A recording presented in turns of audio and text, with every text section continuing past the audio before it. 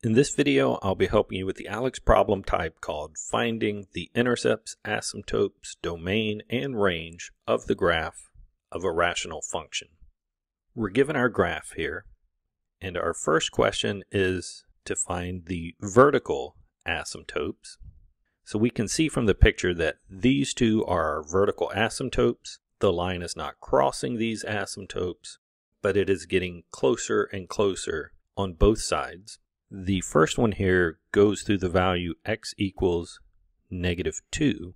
So the equation of that asymptote will be x equals -2. That's a vertical line. The second vertical asymptote goes through +4. And as a vertical line, it also has the equation x equals, here a +4. So these are our two vertical asymptotes.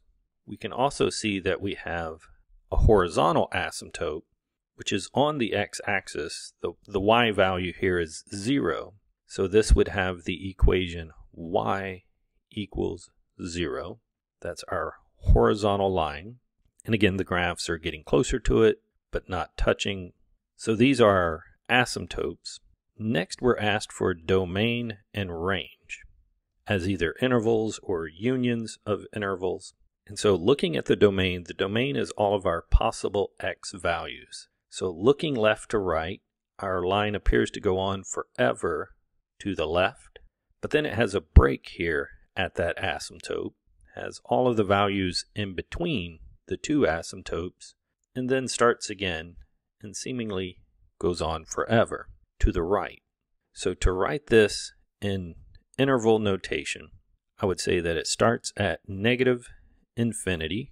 Of course, we wouldn't include infinity, and it goes to the x value of -2, not inclusive, and then we have a union with everything between -2 and 4, also not inclusive, and then a union again with everything to the right of 4, so 4 to +infinity.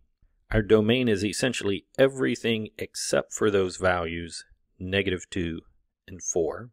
Next, we're asked for range.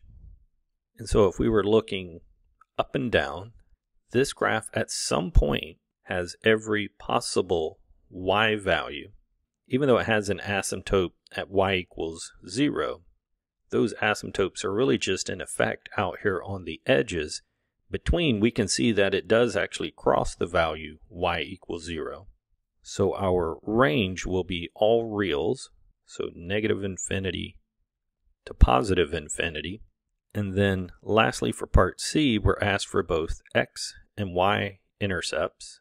Starting with the x-intercepts, I can see that this graph crosses the x-axis once, right here. That's the only time it crosses the x-axis. So our only x-intercept is going to be where the value is 3.